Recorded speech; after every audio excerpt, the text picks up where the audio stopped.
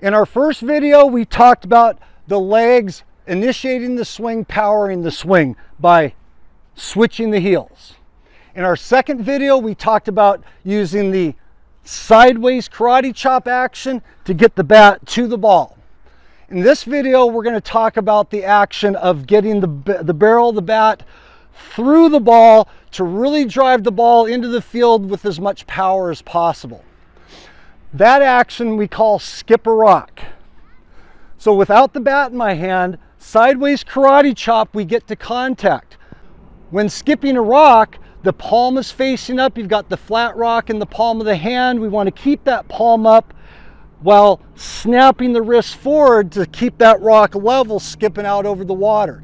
Same thing when we're snapping the bat through contact. That palm is up. We snap the wrist forward, and here's the key piece.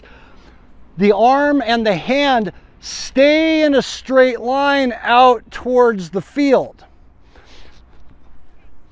The common misconception in young batters and many coaches working with young kids is that the hands at contact work in a circle.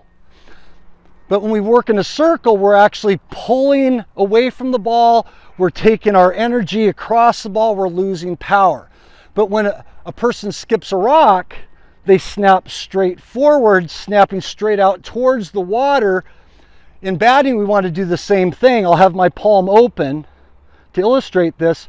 At contact, that wrist is going to snap forward like we're skipping a rock, and then allow the energy of the hand to pull the arm and the bat straight out through contact, keeping our energy in line with the path of the pitch and our energy behind the ball and really powering the ball out into the field.